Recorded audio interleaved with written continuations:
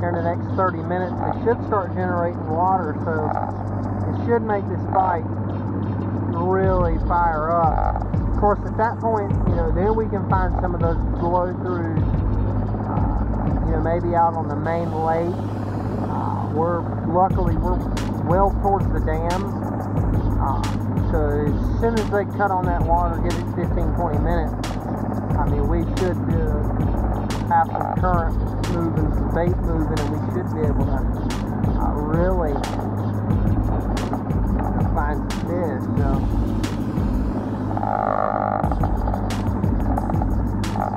until then, I'm just going to keep kind of working my way around all these points and try to find some more fish.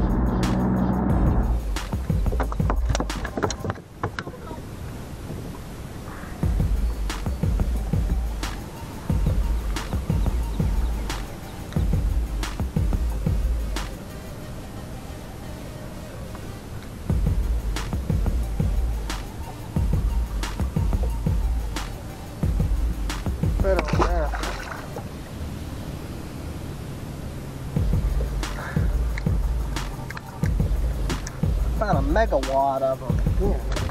Different spot this time.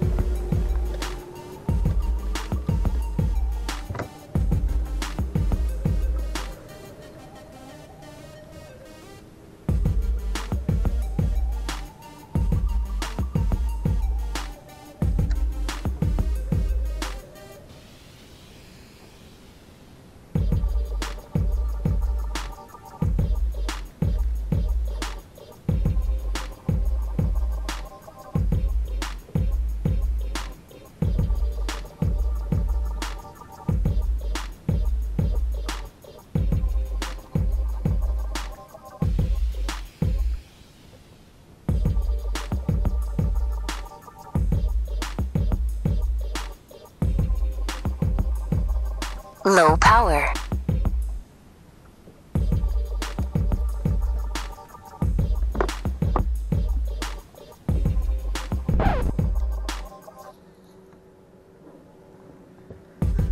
Well, guys, I just lost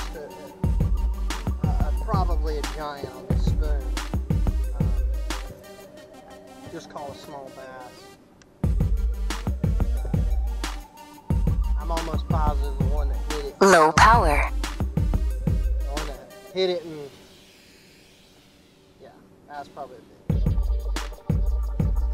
Oh, I just hooked a giant on the spoon, guys.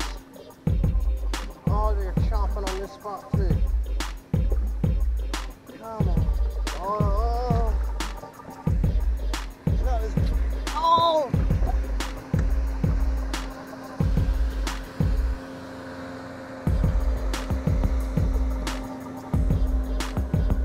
Oh.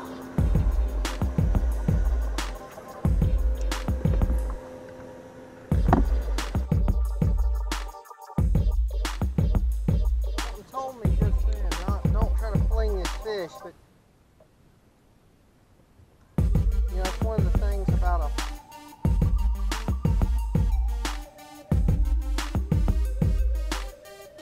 flutter spoon. That was my good flutter spoon. I enjoyed that one. I like that one.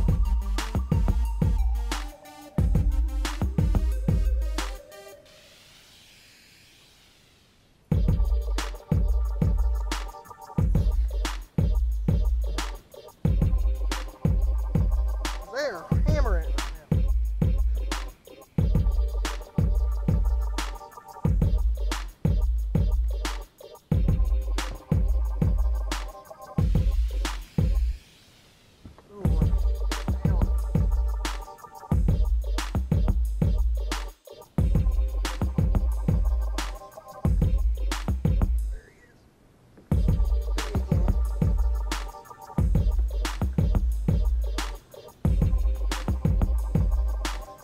is a big one. Oh my gosh. Absolute stinking mondo. Oh my gosh. Now we're working on a bag, Jack.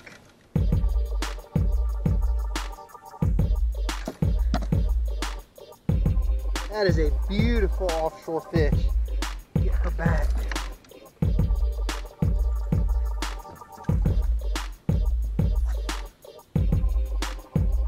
Can't believe I lost my spoon, but maybe it was a good thing.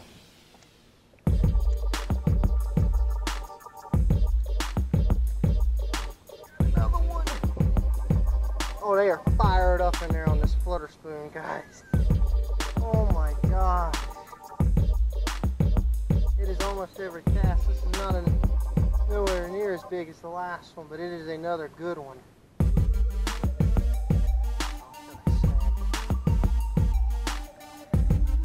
Flutter bass.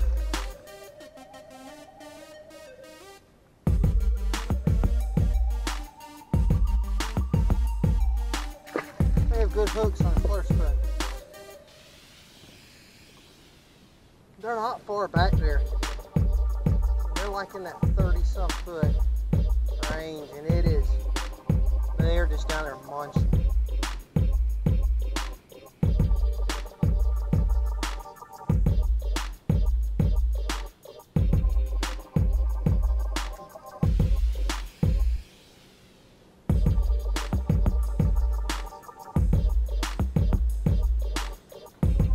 Oh, come on. Come back, got it.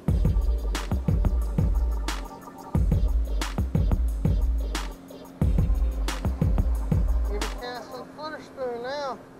Another good one. Woohoo!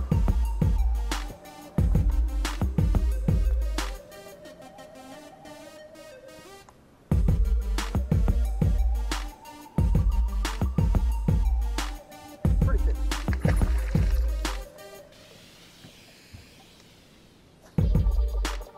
I'm not even like, guys, I'm not even joking. I'm throwing like 30 feet off the back of the boat.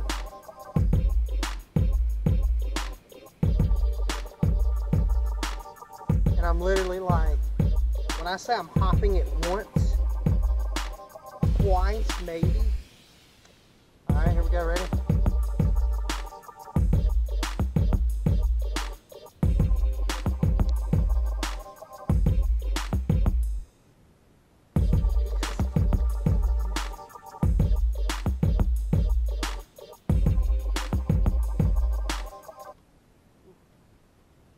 Came back for it.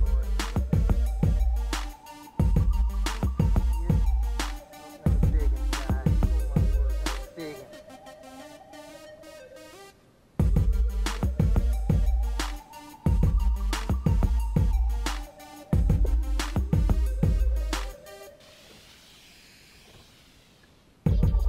Where's my spoon now?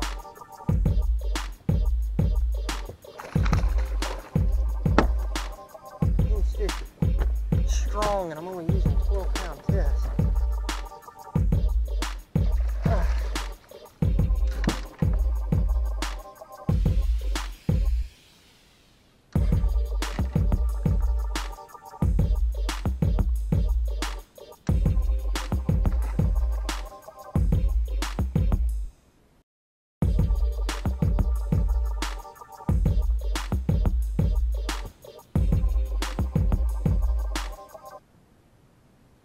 I'd love to know how many fish is down there.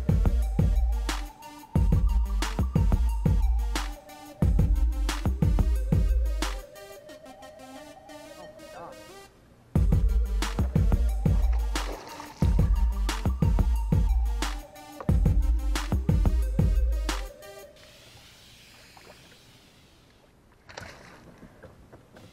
Guys, we are working on it.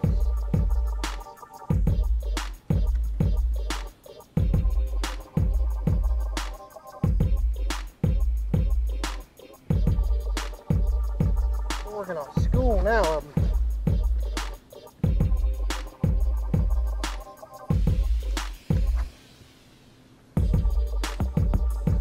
like the small spoon.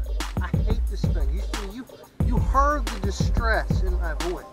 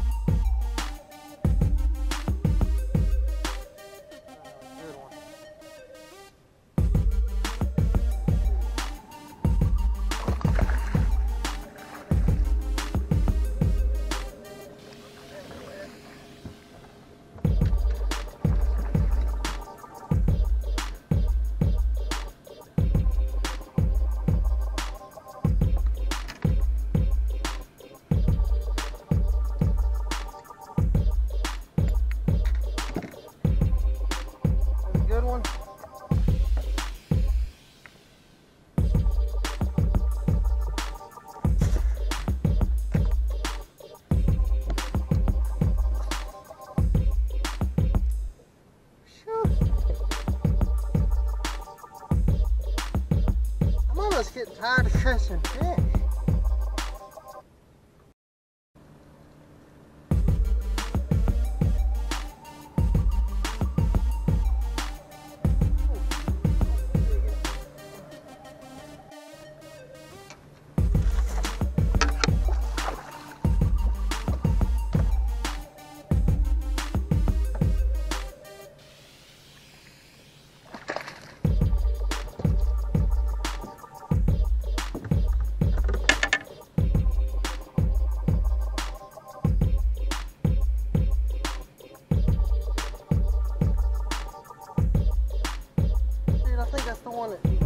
Dude, I think this is the fish that I hooked on my other spoon.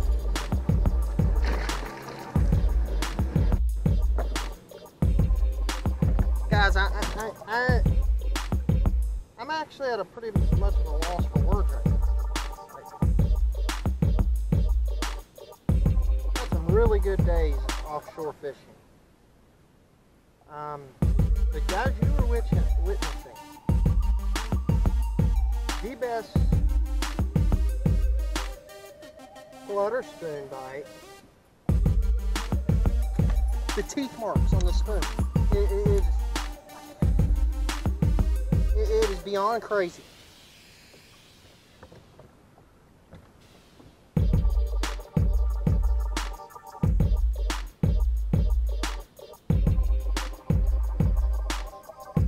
I have found the depth that they're in today.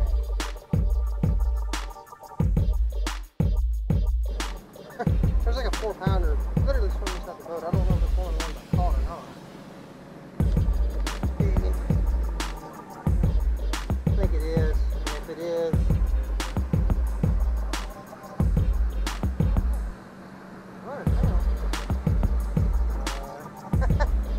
snagged him. Snagged him in the top of the snout.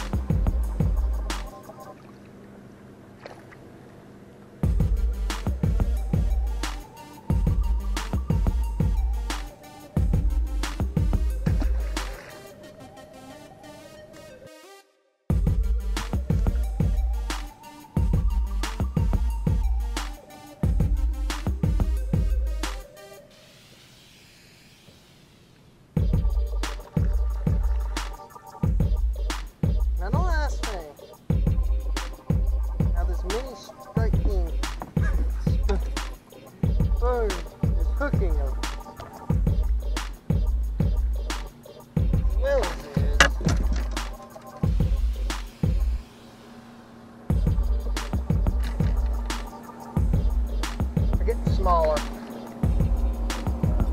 Tells me a little bit of what's going on.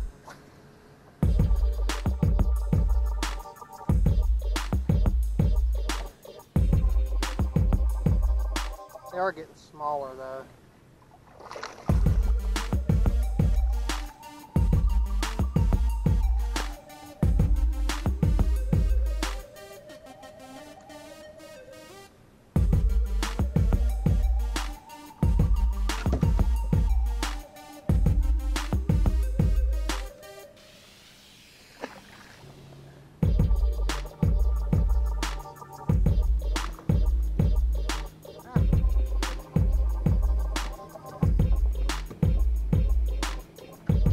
big one.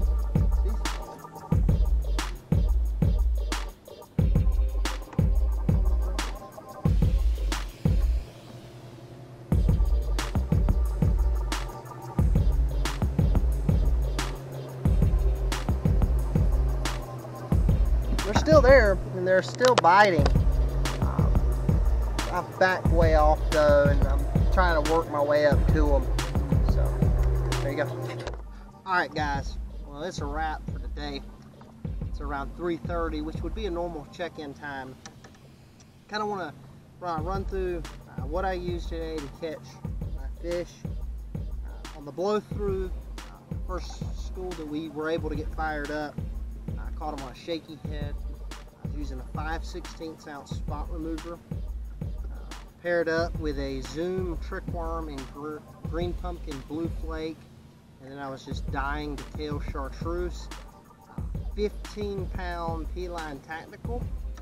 I've got that paired up.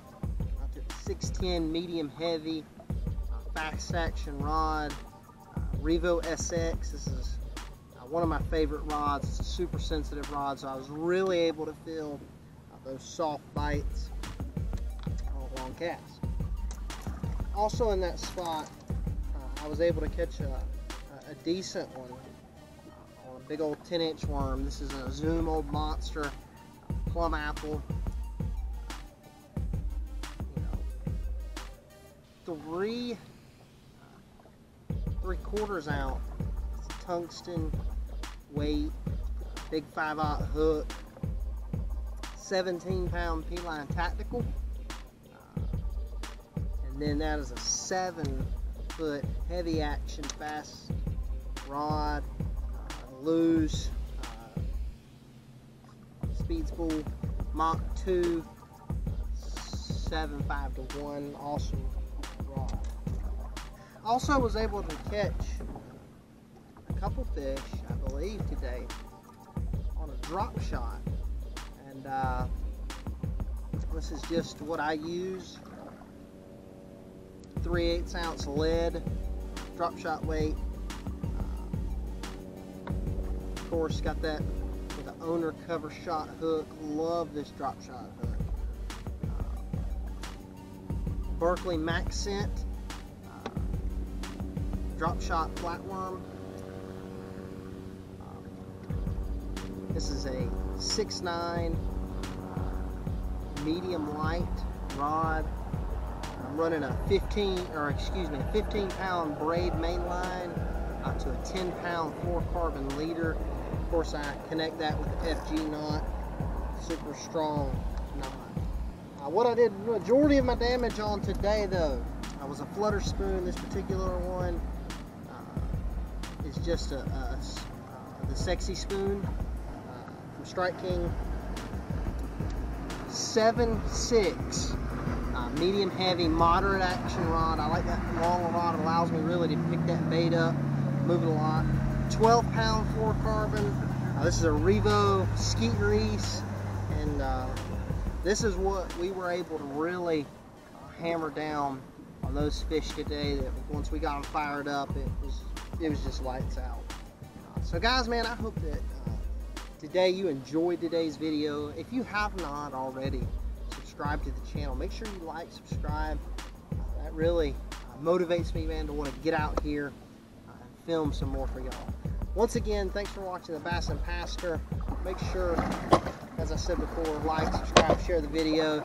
If you do not follow me on Instagram, follow me on Instagram, and look forward to more awesome offshore fishing as the summer continues.